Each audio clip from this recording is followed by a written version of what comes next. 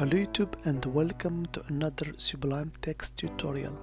So today we are going to see a very interesting feature called multiple cursors in Sublime Text. So are you ready? Let's get started.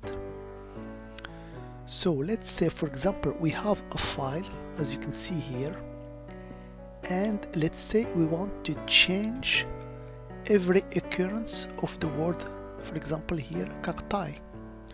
So I can do that manually, but it will take a lot of time. I can also do that via the find menu. So for example, if I want to change every occurrence of this word cacti here, I can just select it as you can see here, then go to the menu find, then replace. So new dialog box appears at the bottom of Sublime Text. So here in the find what text box I have cacti, my keyword that I want to change, and let's for example replace it with the word Windows. So I can just hit the button replace all. As you can see now every occurrence have been changed, but there is a more interesting way to do it in Sublime Text. I will show you how.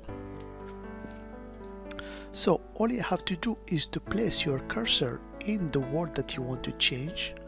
For example here I want to change the word cacti, so I place my cursor on it as you can see, then I hit the key CTRL+D.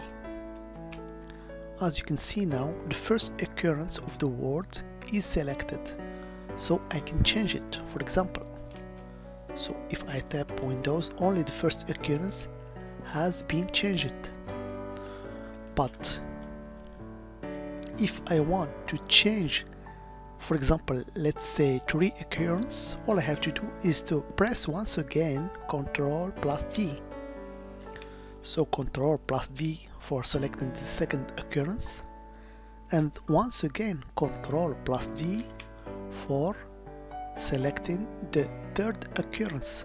So now I can change the third occurrence just in once. So if I type Windows, as you can see now the 3 occurrences of the word cacti have been changed.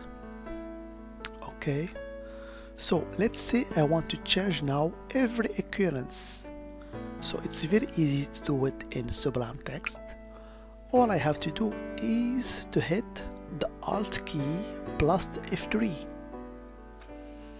and now every occurrence of this word have been selected, and now I can just type the words that I want.